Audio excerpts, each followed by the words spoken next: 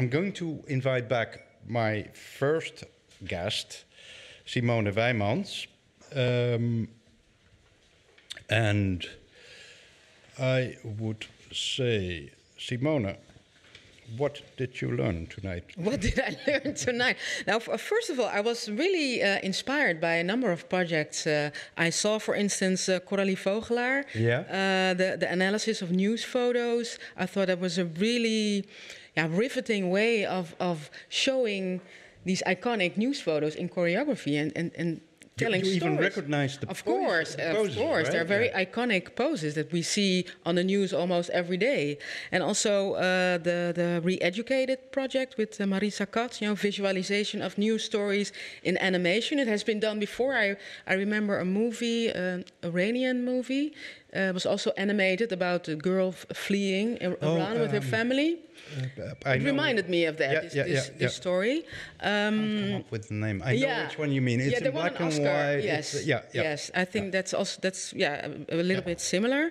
And I definitely saw aspects of projects that we could use on the news as well. I mean, we're not going to do a choreography.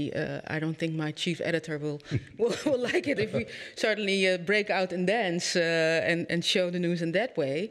But I think it's very interesting, certain project we could definitely incorporate in how we tell our stories on the news. And I also noticed that some of the projects are some kind of meta projects in that they are sort of analyzing journalism. Yes. So instead of using it in a news program, it could be something to reflect upon what you guys are doing. Yeah, and also reflecting upon how the techniques we use to tell our stories. For instance, this timeline I thought was really interesting also.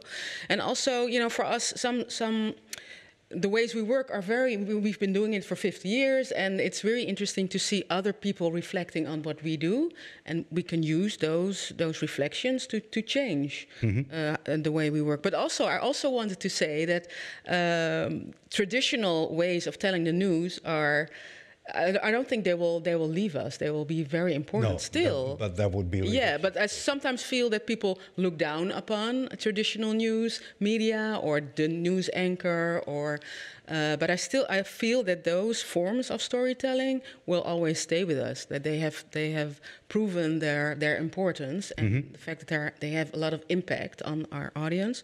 So that won't change. And I also think when it comes to day-to-day news making, if a bomb goes off in Parliament, there's a pretty traditional way that we will cover that, and that people will watch this news unfold in a relatively traditional way. But maybe in 2 weeks' time, you can do an analysis, or you can visualize it in a different way.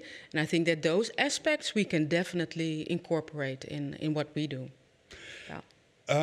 I will show the viewers and you two last pieces to round off with. The first piece is about theater. Stein mentioned it already when we started. It's a piece by Teatro di Nascosto, the Hidden Theater. It's a theater group, theater concept thought up by Annette Henneman, a Dutch artist. She's based in Volterra in Italy. And the work we're going to watch is a brief episode from a project called The Catwalk, in which 23 actors from Iraq, Kurdistan, Palestine, and Syria tell the news headlines. There is music, and on music they tell their personal stories from life with love, pain, loss, dreams, memories, and hope. And before we're going to watch it, I would like to say that Annette Henneman is somebody who travels to these places. She goes to Basra in Iraq. She goes to the occupied Palestinian territories to talk to people. She is with her feet on the ground, and that's where she gets her stories. She listens to people, to their stories. And with a lot of people that she meets, she makes, produces the pieces that she makes. Here is The Catwalk.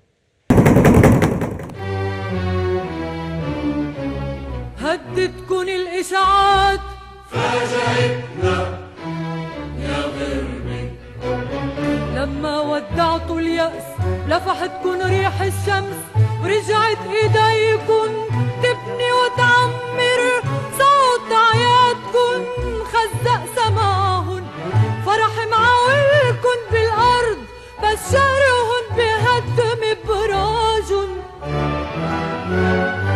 حبوا يردوكن عاليأس عم بيقولوا بدن يعتقلوا ناس كتير لا تخافوا ما في حبوسة ساعة كل الناس بيعتقلوا كتير بيبقى كتير وباللي بيبقوا رح منكمل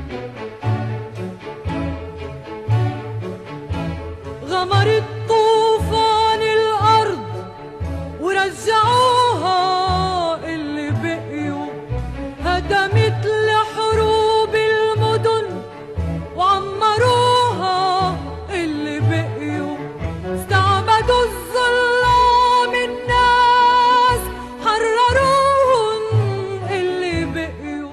Now this was of course a short clip with everything put together. We didn't hear the people telling their stories, but this is literally personalizing the news. Yeah, right? I think it's a really beautiful way of, and also maybe a way of dealing with trauma, because you can see, I think it's also about war and dealing with war, and those stories will be told probably in this play as well. So going to people themselves and reflecting on their stories, I think that's I don't think we will use it in our form, but I think it's a very attractive way of telling stories as well. Yeah, it's just the first time I've seen it. Hugging people. Yes, hugging you can see the impact it has on people's lives. Yeah. So, this is a way, Teatro di Nascosto, it's a way to divulge the news and to divulge stories. Our last example of tonight, and then we will round off. So stay with us for, let's say, 5 more minutes or so.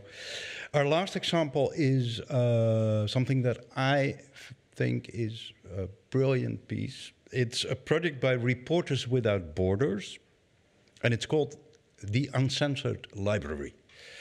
And the Uncensored Library is meant to avoid censorship. A lot of we are talking about the free press. We still have the possibility to get the news, but there are a lot of countries where there is no way to get real trustworthy news. What Reporters Without Borders did, they used the very popular game Minecraft, and in the surroundings of Minecraft, they build a library.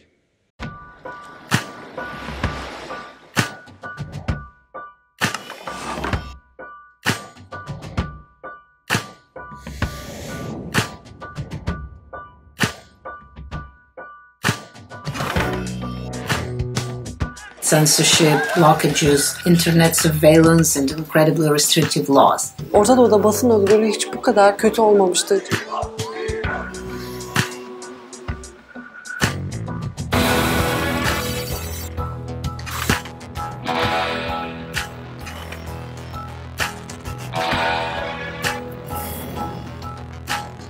I'm Yulia Berezovskaya. I run Graniru, which is blocked in Russia. My name is Simone Weimans. I am a news blogger from Vietnam. I was sentenced 15 years in prison. Benim adım Hatice Cengiz.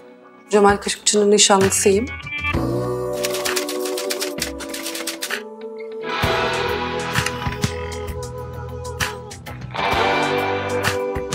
Freedom of speech is important because we need to inform young people about the real political situation around the world.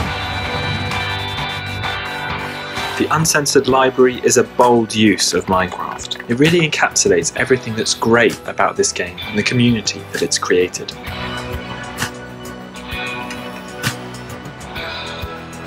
As I look at this gorgeous Uncensored Library, I feel like this is what we should be doing. Dünyadaki bütün insanların özgürce bilgiye ulaşmasını istiyorum. The only real way of fighting censorship is sharing and spreading what is being censored.